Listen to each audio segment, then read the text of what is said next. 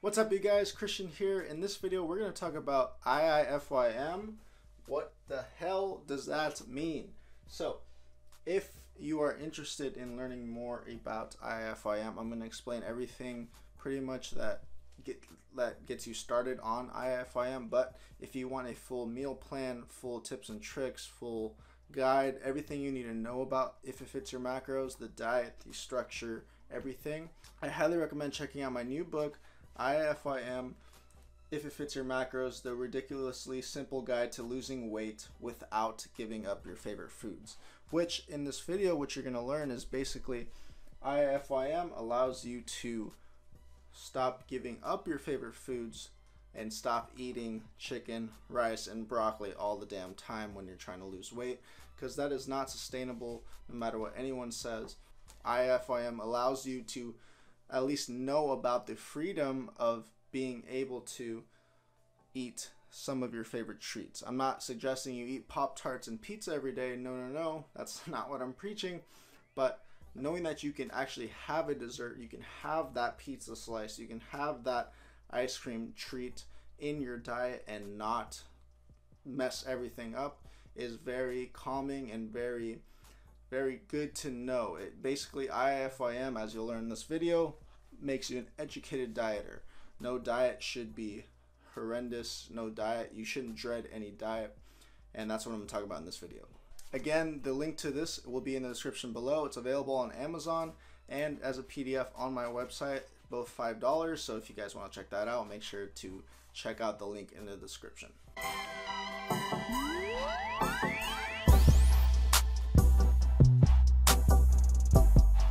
Okay, IIFYM is simply an acronym, obviously, for If It Fits Your Macros. Pretty simple. Now, everybody's macronutrient needs are different. That's why it's your and then macros. There are 3 macros, okay? Protein, carbs, carbohydrates, and fat, dietary fat. Every food that you have eaten on the nutrition label will have these 3 on there. I promise you, unless it is some weird food, I don't know. I promise you every food by law has to have how much protein, how much carbs, and how much fat is in there. Cool. So another thing, IIFYM is not a diet.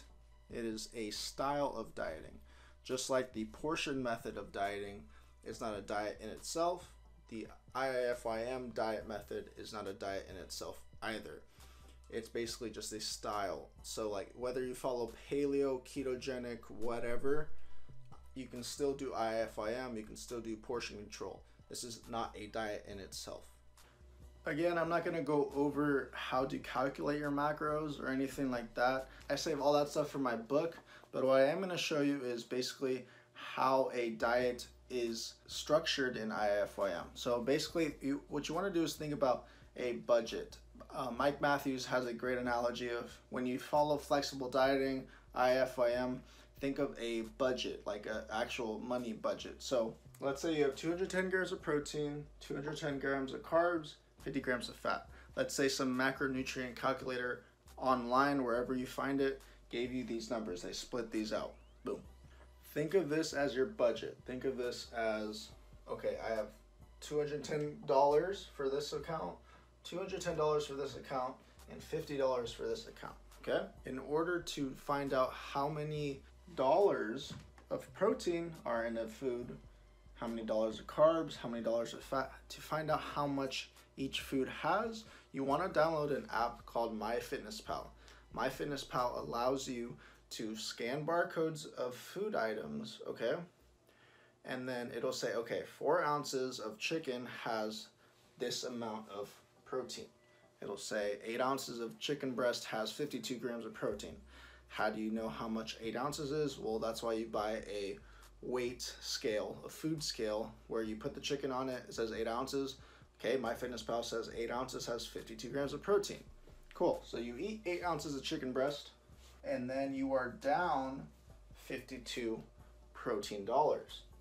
Okay, so you take away 52 grams of protein dollars from your protein account, and now you have 158 grams of protein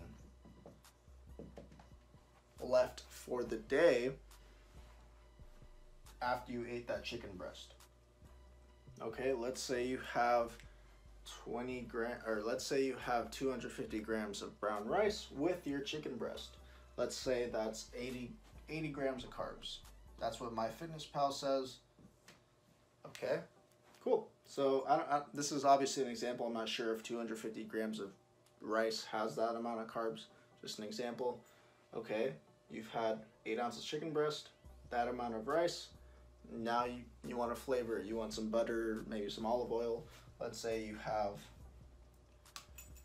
14 grams of fat. You scan the barcode of the olive oil, whatever. Okay, it says 2 tablespoons has 14 grams of carbs, or 14 grams of fat. So you measure out 2 tablespoons of olive oil. Okay, that should be 14 grams of fat. Boom. Now you have what? Now you have 36 grams of fat left over for the day. Okay, so this was meal 1. Does that make sense? So you got your protein, your carbs, your fat.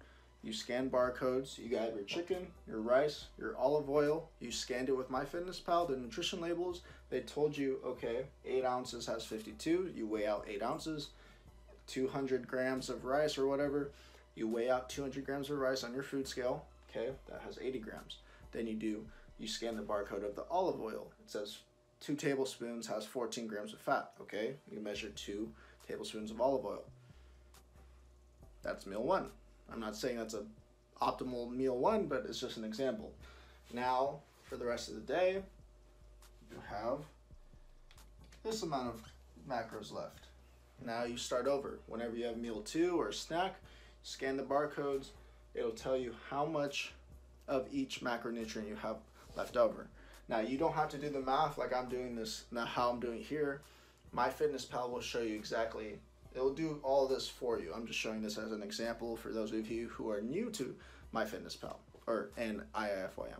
So now the beauty of this is that, let's say you want to have ice cream.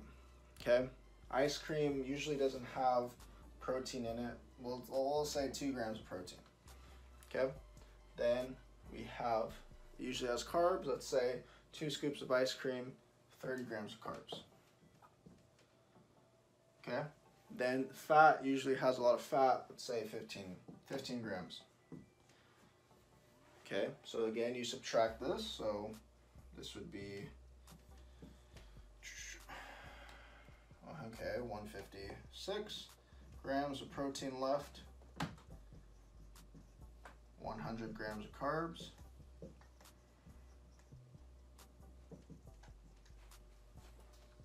okay, now we have 21 grams of fat left, 100 grams of carbs left, 156 grams of protein left. This was